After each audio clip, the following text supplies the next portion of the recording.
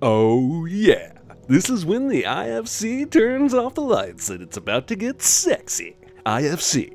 At midnight, it turns into the incessantly f***ing channel. Also, 52 seconds of logos. The scene looks exactly like someone threw glass in our face. Way to make us feel like we're really in a wreck movie. Movie opens up with weird imagery and ends up being a dream, but it also really happens, so it's playing more like a memory and not a dream cliche. And he climbed down that chimney, straight into the huge black pot. And that was the end of the big bad wolf. Amelia tries to calm down Samuel and get him back to sleep by reading him a story about a monster, even though he was clearly concerned about a monster in his room.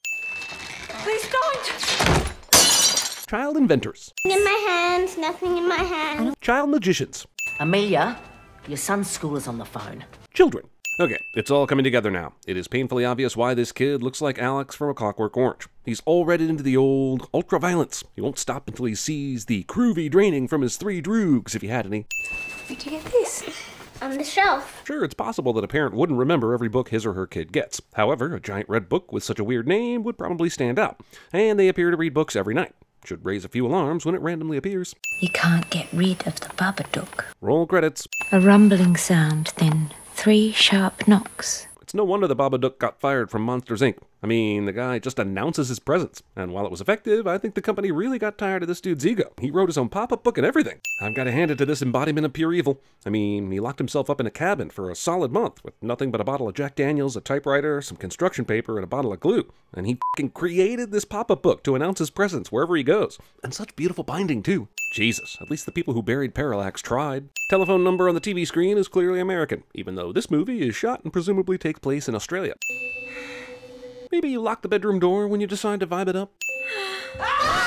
Vibe blocking. Also, movie plays the who really entered the room while the mom is jilling off game, even though we know it's Samuel. Also, while Samuel stood at the foot of the bed and said mommy over and over the previous time he got scared, this time he jumps in the bed and screams because horror movies got a horror. Number 11. Who has number 11? The blue number 11 ball here magically turns to a white 69 ball here. 5 billion.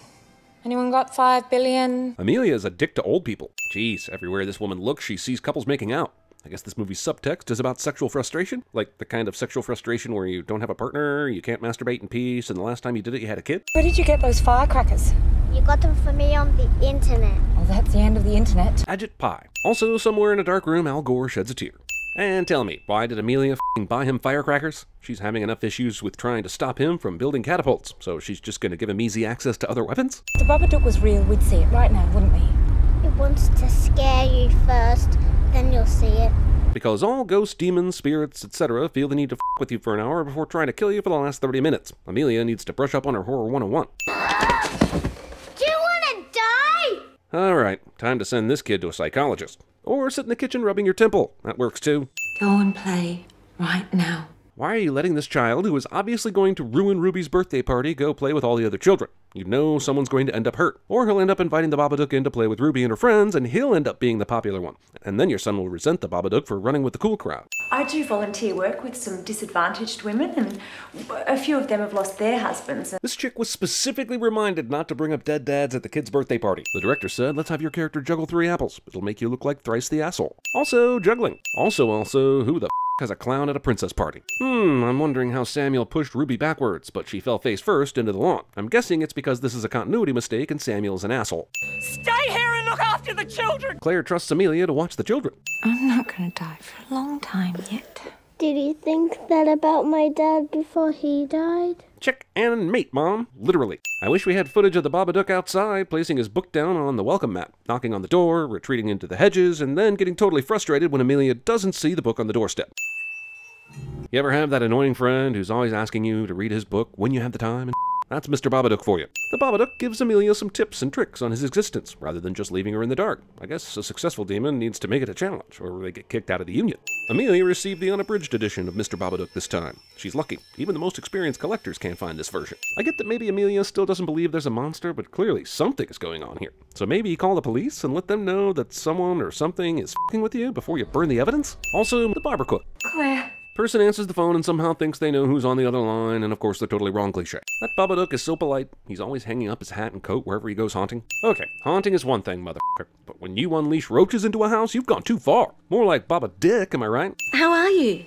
I'm a bit tired from the drugs Mum gave me. Sam sucks. I declare, Buddy thinks this house is haunted. Don't mind me, I'm just hanging out at a neighbor's house who conveniently leaves her windows open so that I can appear in your line of sight. Also, Mrs. Roach is in no danger. She makes me tea whenever I visit. Where's the smaller, Skip? Koalas don't leave their babies about. Is this a kangaroo version of Lassie? Like Kangalassie? Why is Samuel still sleeping in Amelia's bed if the whole point of the pills was that they could each get a good night's sleep in their own beds? Oh, it's nothing to be scared of. It's just Johnny Depp. Oh, wait, maybe we should be scared. The Babadook steals from the Pennywise playbook and inserts himself into movies, media, and the arts. If you're that hungry, why don't you go and eat? FDA regulations in Australia are a little on the lax side of things. Can the Babadook just f with you anywhere once you let it in? If that's the case, then why wasn't it showing up at the restaurant, or at the doctor's office, or Ruby's birthday party? This movie needs some f***ing rules. Is Babadook possession sort of like being John Malkovich and being John Malkovich, where you have to kind of practice at being the person for a bit before you can take full control? Does the Babadook also get thrown out onto the New Jersey Turnpike after a few minutes? Mum? Amelia takes her masturbation ritual way too far. Get that bloody thing off! Wow, despite having a Babadook inside of her, she might actually be a better mom than she was before. I guess the real secret to parenting is finding a balance between way too forgiving and psychopath possessed by Satan. Also, why hasn't Amelia destroyed that catapult yet, or thrown it away? She barks at Samuel every time he has it near him. You have the power, woman. Nothing is coming in here tonight. Nothing! So does the Babadook show up and possess the person who lets it in? If that's the case, then why does it need the weapon-sized, long fingernails? Seems like it could take care of business on its own instead of possessing another person to do its dirty work. Also, how exactly does one let the Babadook in? By reading the book? Because the book was read 4 or 5 nights ago. So has it been in here this whole time? Movie seems to have just come up with a creepy creature and a name, but no clue what the f to do with it or any explanation for it. One could say this movie is just a big pile of Babadook. Babadook is fooled by beginners' magic tricks. We can be together. You just need to bring me the boy. This movie went all Pet Cemetery of the insidious poltergeist really quick. I guess he really does get thrown out onto the New Jersey Turnpike every once in a while. Wasn't he already possessing her? The Babadook's hand is actually a Casio keyboard set on haunted house sound effects. Amelia believes that a demonic creature is no match for a chair stuck under a doorknob. Ah, Krampus! Babadook goes through the Badonkadonk. Movie commits the cardinal sin of playing a better movie, in this case Black Sabbath, than the movie you are currently watching. And now he would rather be watching that movie. Also, once the Babadook goes into its host, does it just want to watch old movies on a crappy television? Also, I still don't understand why the Babadook has to possess anyone. It clearly can attack and scare the shit out of you on its own. Is this just another case of ghosts just want to have fun? Okay, fine, she killed the dog, but there wasn't anything about her pulling her own teeth out in the revised edition of the Mr. Babadook book. I guess it's a little tough to recreate that in the pop-up book and all. So the Babadook is essentially the Home Alone script, but they removed all the comedy. Well, he finally did it. Sam Gulliver's traveled his mom. Mom! I'm not leaving you. Considering she could be bleeding out and most likely has several concussions, she might be leaving you soon, though. I don't really understand what Samuel did to trigger this, but the Babadook is one f***ing weak-ass horror villain if all it took to beat him was the power of love or some shit that would make Huey Lewis proud. Also, yay, we won, I think. What is going on here? You can't get rid of the Babadook. Seriously, if it can do all this without entering another body, then why the f does it enter another body? Also, how did Samuel become such an expert on the damn thing? Was there a missing scene where he Ben Hanscomed himself to the local library and did some research? While the Babadook throws Samuel fruitlessly up against the wall, I'd like to know why he had to go upstairs, and why he didn't lock the door behind him. If the whole reason for this is to take the child and copycat Mr. Boogie from Sinister, then why hasn't he done it yet? What do you want? It would be quite fitting that the way to get rid of the Babadook is to try and get it to answer a question. Also, the Babadookercist. I think it's gonna rain. Man, our town has really gotten violent since the last time I saw it. Picture frame clearly falls off the wall in this shot and is miraculously back on the wall in the next shot. Highlander 2, the kidnapping. Roar off. Really? That's all it Baba took? Haha, wait. What? It was able to go outside and chase Amelia down in her car, but I'm sure a locked basement door will stop it. Glad they were able to defeat it by if I know. Watch out for your mum's leg, little one. He's fine. I've had the stitches out. How did one or both of them not get sent off to either jail or some sort of hospital? I mean, the mom beat the shit out of the kid, and the kid stabbed the mom, among other things. Not to mention Amelia brutally murdered the dog. There's zero chance they explain that off with a good story about the Babadook. Okay, so you can't get rid of the Babadook, and it seems like now they're keeping him as some sort of pet. But can't the Babadook decide, f*** this, and terrorize some other vulnerable family? And the motherfucker eats worms?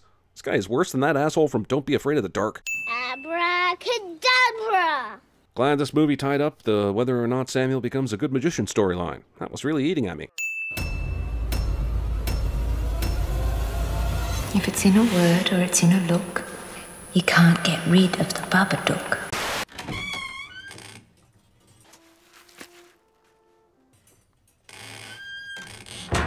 Tommy! How's the peeping? Tommy? How's the peeping? You know where you are? You're in the jungle, baby! Do you want to die? I find her interesting because she's a client and because she sleeps above her covers. 4 feet above her covers. It's a bold strategy, Cotton. Let's see if it pays off for him. Go and eat shit. You eat pieces of shit for breakfast? If you don't take the pill, you feel worse. You take the blue pill. The story ends. You wake up in your bed and believe whatever you want to believe. Everybody my age pees their pants. It's the coolest.